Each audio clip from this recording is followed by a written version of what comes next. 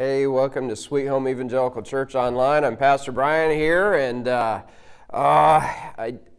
hope you'll be patient with me today. I'm not doing so great. I had root canal surgery a few days ago, and I got stitches and stuff in my mouth and just still feel like I got punched in the face for an hour.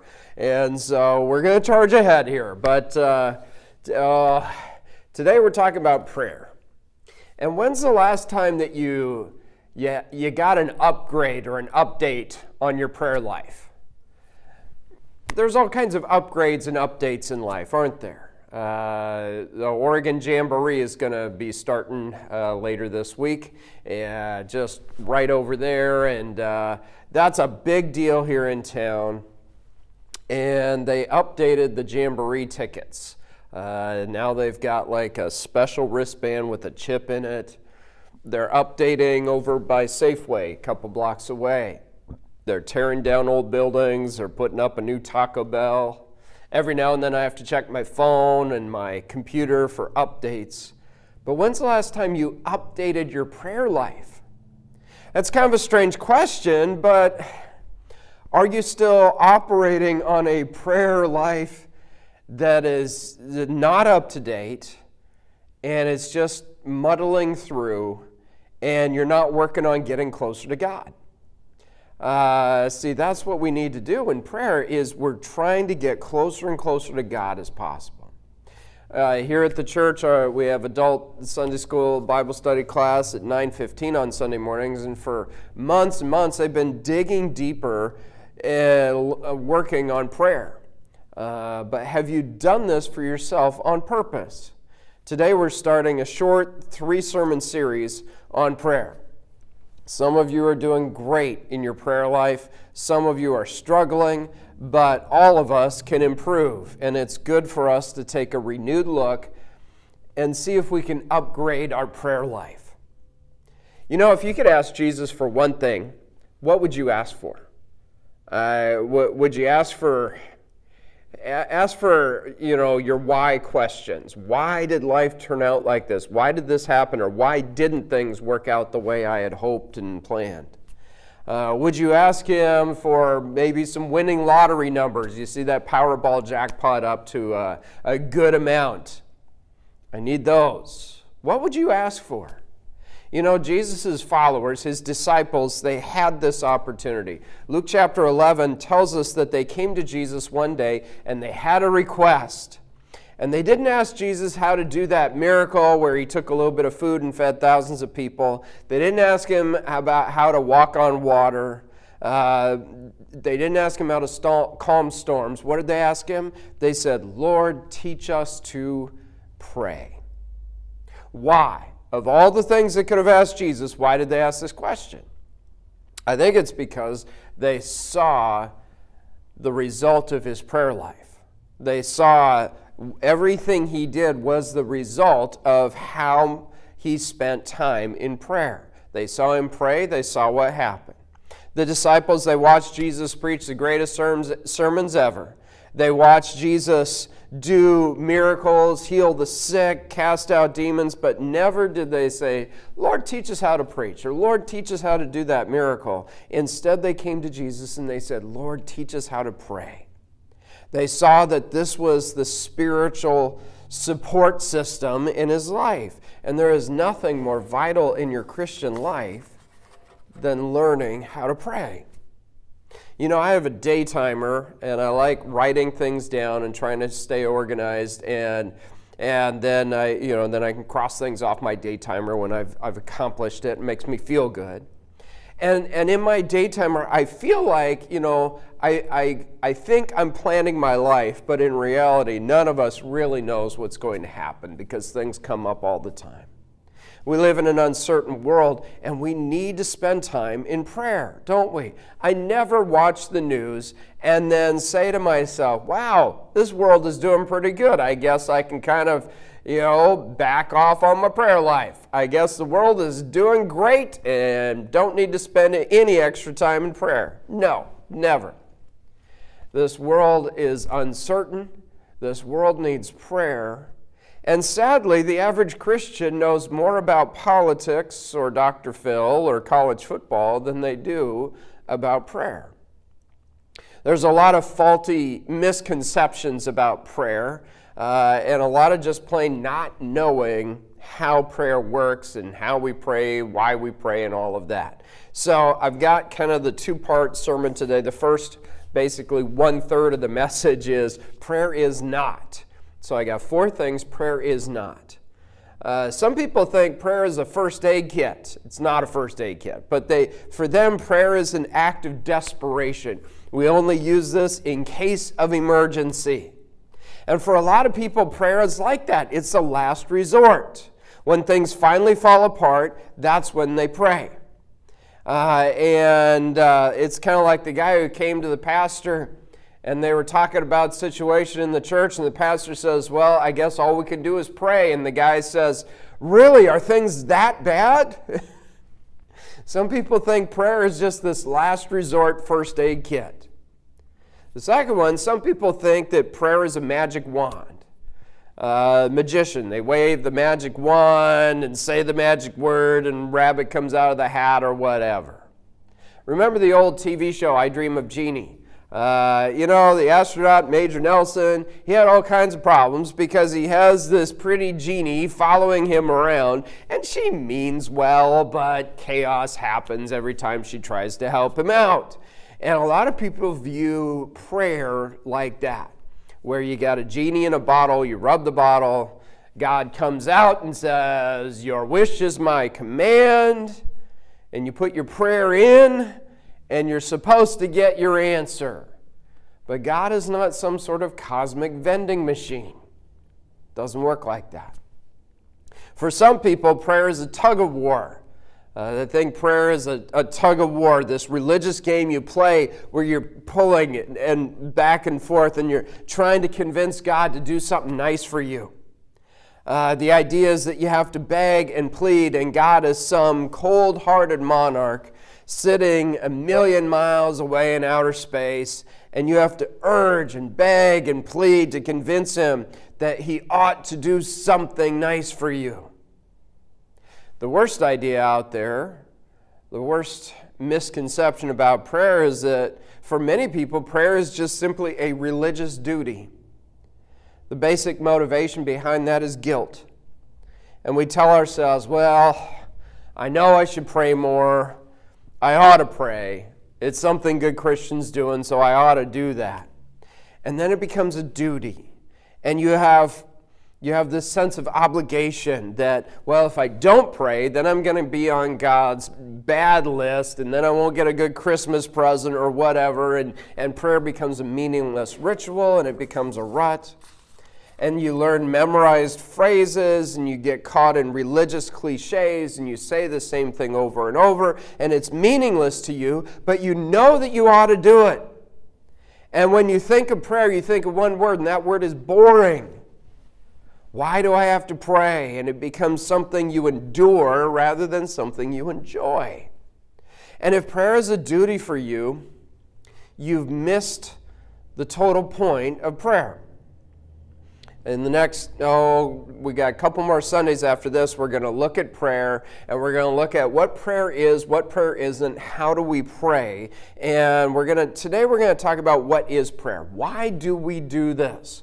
What's the whole purpose of prayer? Lots of religions have prayer. Lots of religions, they talk about prayer and they have prayers, and lots of people pray, but what does it mean for us as Christians if we're going to follow God and follow God's Word? What does that mean for us as Christians to pray? In the Gospel of John chapter 13, 14, 15, 16, these are the last words Jesus had to his disciples. Jesus is at the Last Supper, the night before he was crucified on the cross, and there is this long discussion, and Jesus is telling his disciples repeatedly, I'm going to die, but it's okay because I'm going to be resurrected. But then I'm going to go back to heaven. I'm not going to be with you physically, but I'm going to be here spiritually. I'm going to leave my Holy Spirit with you. And you can still talk to me, even though I'm not here physically, you can talk to me through prayer. And Jesus gives us, here's what prayer is. Here's why we pray. Here's the purpose of prayer. Number one, okay, we're up to the outline here. Number one, prayer is an act of dependence. It's an act of dependence. It's not independence. A couple weeks ago, we did 4th of July, a few weeks ago, and oh my word. You know, I was up in Canada for 4th of July. They do Canada Day on July 1st, and that's their sort of Independence Day when they got some limited independence from the British monarchy. And there's hardly any fireworks. I mean, here, 4th of July happens, there's fireworks every neighborhood. It just sounds like downtown Baghdad. I mean, there are fireworks going off everywhere because we love celebrating our independence. But prayer is not independence, prayer is dependence. It is dependence on God. We're saying, God, I cannot do this myself. I need you. And our biggest problem in prayer is we don't feel a dependence on God. We think that we can do it ourselves. Ever since Adam and Eve, we have vastly overestimated our own ability. And we go on thinking, well, I don't need to pray because this is something I can do. I got this one. And the biggest problem in prayer is admitting that we need God's help. The reason a lot of people don't pray is because it costs us this honesty where we need to be honest with God and admit that I am inadequate, I am helpless, I can't do it, I need God's help in this situation and every situation. I think we sang a song maybe last Sunday or a couple weeks ago, I don't know, but the old song, I need thee every hour, all the time. But too many people, they view prayer as a first aid kit where they only go to prayer in case of emergency. And as long as you think of yourself as independent, self-sufficient, prayer isn't going to have any meaning to you. But prayer is our declaration of dependence on God. It's our way of saying to God, God, this is just me showing that I totally depend upon you. Jesus gives an illustration of a plant. He's at the Last Supper and he's talking to the guys, and Jesus says, I am the vine, you are the branches. Those who remain in me and I in them will produce much fruit. For apart from me, you can do nothing. Anyone who does not remain in me is thrown away like a useless branch and withers. Such branches are gathered into a pile to be burned. But if you remain in me and my words remain in you, you may ask for anything you want and it will be granted. That's like a blank check there at the end, isn't it? Ask for anything you want. He says, if you really put your dependence on me, you can ask for whatever you want and I'll give it to you. That's an unbelievable promise in prayer. It's like this branch and the vine and all that, and the branch needs to be connected to the vine. It's just like when you do some yard work. You cut off some branches, but you don't pick them up right away, and they sit there for a few days. They wither up and die pretty quick when they're not connected, don't they? And that's what it is. We need to be connected to God. Prayer is our declaration of dependence on God. Number two, prayer is an act of petition. Prayer is an act of petition. Here in Oregon, we love petitions. I haven't seen it for a while, but normally, in Oregon for years, there's always somebody out there wanting you to sign a petition, right? And trying to get something on the petition so you could do something, getting all these signatures on a petition. What a petition is, it's a request to the powers that be that things will change and that we can get this on the ballot or whatever. But prayer and the petition is a request that things will change. And that's a big part of prayer. It says in Philippians 4, don't worry about anything, instead pray about everything. Tell God what you need, thank Him for all He's done, And then you will experience God's peace, which exceeds anything we can understand. His peace will guard your hearts and minds as you live in Christ Jesus. The result of our prayer is peace. Peace of mind. We give our petitions to God, and the result is peace. Prayer is an act of petition.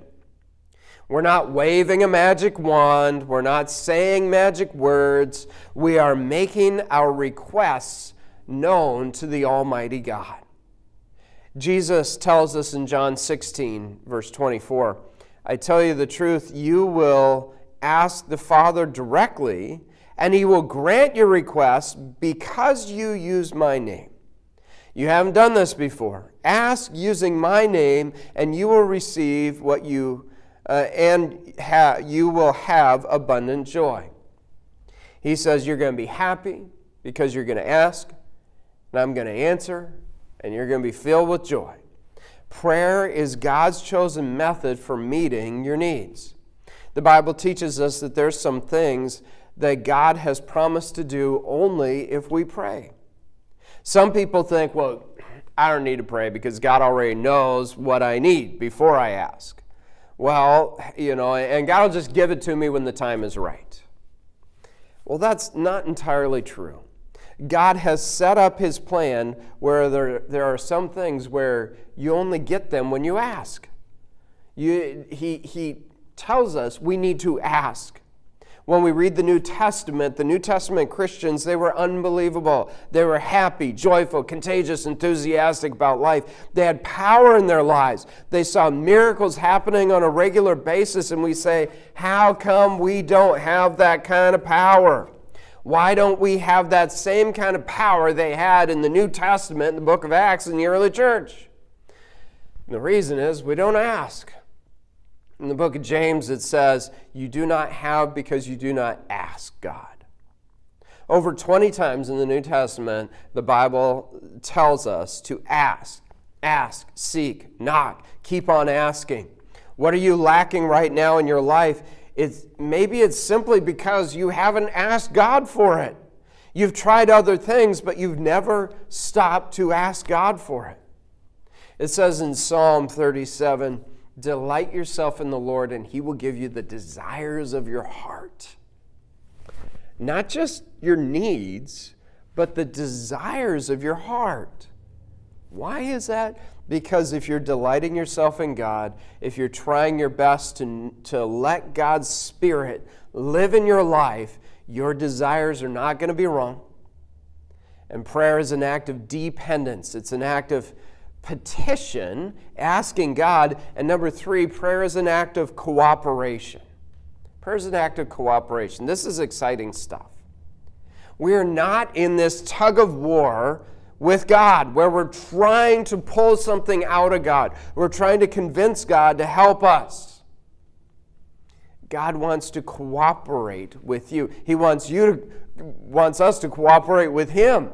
Prayer is this act of cooperation. You see, God has chosen that we can cooperate with His plan by praying and helping see His will done here on earth. Prayer is God saying, I have chosen to limit myself to what I can accomplish on earth simply by limiting myself to the faith of my children here on earth. What they believe me for, that's what I'm going to do. When we pray for other people, we're cooperating with God. We're teaming up with God to accomplish God's work in this world. One of the most amazing verses in the Bible is in John 14, verse 12. Jesus says, I tell you the truth, anyone who believes in me will do the same works I've done, and even greater works, because I'm going to be with the Father. That's amazing. Have you been doing what Jesus has been doing? You've been raising the dead, healing the sick, walking on water. I admit I haven't, okay? This is a tough verse for me to wrap my head around. I don't see myself doing greater things than Jesus, probably because I have a lack of faith. And it's kind of hard to believe, but the Bible says anyone who has faith in me is going to do what I've been doing, going to do even greater things. How is this possible to do greater miracles than Jesus? Well, that's simple. We don't actually do it. It's accomplished through prayer. By prayer, when we pray, it can do greater things than Jesus did while he was here on earth. Why is that? John 14:13. You can ask for anything in my name and I will do it so the Son may bring glory to the Father.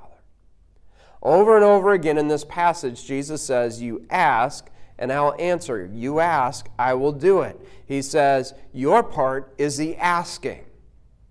Ask in my name. Put it on my tab. Ask. Your part is the asking, my part is the doing. And that's great because he's in a whole lot better position to do more than you and I can. Here's a few more, he has a few more strings he can pull, a few more resources at his command. He says, if you pray, I'll do it. Our part is cooperating with God's plan here in this world. We're not trying to pull it out of him. We're cooperating with what God is doing here on earth. And number 4, prayer is an act of communication. Prayer is an act of communication. You know, most of our problems in life are communication problems, aren't they? I mean, we misunderstand each other all the time. Lots of TV shows and sitcoms are based on somebody has a misunderstanding and then chaos ensues after that. And most of our problems in life are from poor communication. And you can't understand God and God's will for your life unless you communicate with him, unless you speak, but also unless you listen. Many years ago, I had a couple girls in youth group that they didn't get along.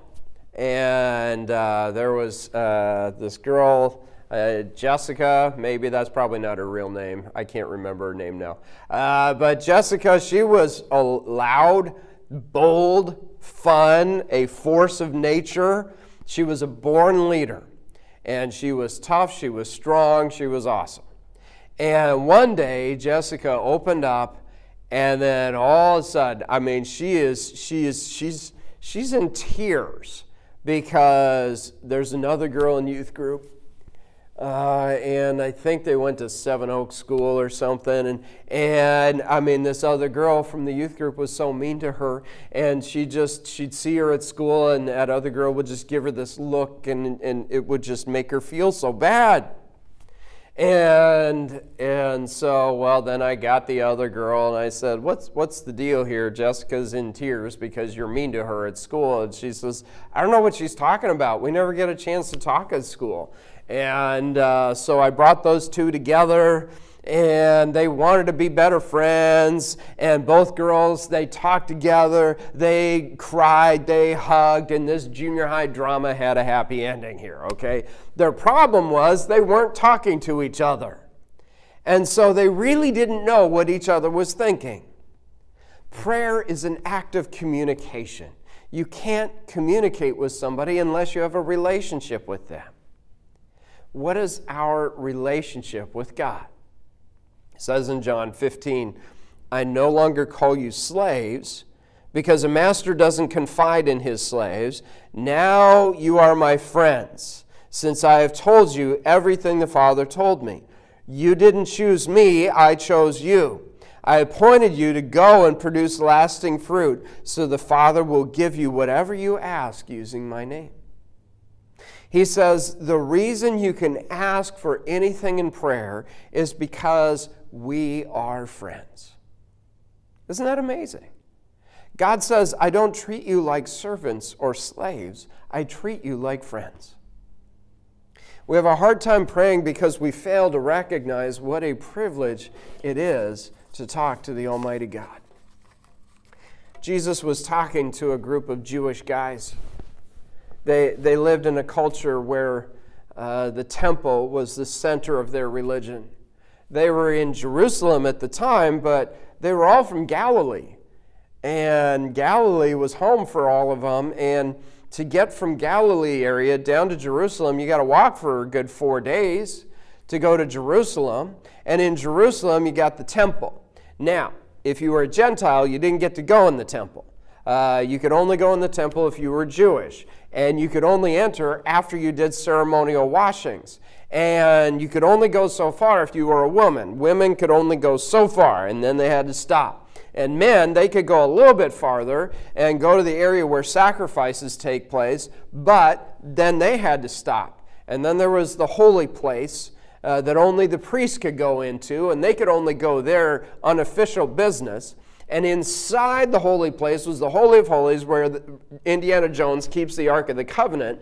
And there at the Ark of the Covenant, only the high priest could go in there, and only once a year. And it was such a big deal. They actually did. They would tie a rope around the ankle of the high priest just in case there's a medical emergency inside there, so they can pull him out. Otherwise, they'd have to wait a whole year to get him out of there. In the scripture, it talks about when Jesus died on the cross, the temple veil was torn. That means there is nothing separating us from God. We can come to Him through prayer. Jesus changed everything. We can go to Him in prayer. We can boldly enter the throne of grace. And you are invited to communicate with the Creator. Our problem is we have a hard time believing that God really is interested in us. And we can't seem to conceive that the Creator of the universe is interested in us. And that He's interested in car payments and house payments and that guy at work that irritates you and the fact that your back hurts and you got a root canal thing and stitches in your mouth and all these things. But when you fully discover how much God really loves you, prayer will no longer be a duty. It will no longer be an obligation for you. It won't be something that you just have to do. The problem is not, I have to pray. The problem is, you don't really realize how much God cares about you and loves you. Why? Because we love to talk to those who love us the most. Isn't that true? We love to talk to those people who love us the most. This is why I like spending time with my wife. This is why we all like spending time with family. It's summertime. People are spending time with family. We love to spend time and talk to people who love us the most. If you find prayer a duty, a ritual, a routine, and you don't look forward to it, that means that you don't yet understand how much God is in love with you and how much He's interested in everything that is of interest to you. Prayer is an act of dependence. It's our way to express our dependence on God. Prayer is an act of petition where we ask Him what we need. You have not because you ask not. We need to ask. Prayer is an act of cooperation where we're partnering with God, with what God is doing here on earth, and we pray and we work with God, and God kind of points us in the right direction of here's what He wants done. And prayer is an act of communication. You know, and if things don't work out the way we want, that's okay, because we're still communicating with the one who loves us the most. If you're struggling with your prayer life, take these to heart. We're working on upgrading our prayer life here. Let me pray for you. Lord God, I pray for each one watching and listening, that you would watch over them and bless them. Help us to recognize that prayer is not a first aid kit. Prayer is just our dependence on you at all times. Lord, help us to recognize that prayer isn't a magic wand, but we are actually coming to you with our petitions, asking you. Prayer isn't this tug of war with you, but we are coming to you and we want to cooperate with you in what you're already doing. And prayer isn't this religious duty, it is communication with the one who loves us the most. And Lord God, we thank you that you love us. Help us to follow you and to spend more time with you. Lord, help us to know you more and more. We pray in Jesus' name. Amen. Hey, thanks for joining me. Lord bless you. Oh, coming up, let's see, on Tuesday we'll do overtime, and later this week we'll do midweek update and see how that goes. Hey, we'll talk to you later. Bye-bye.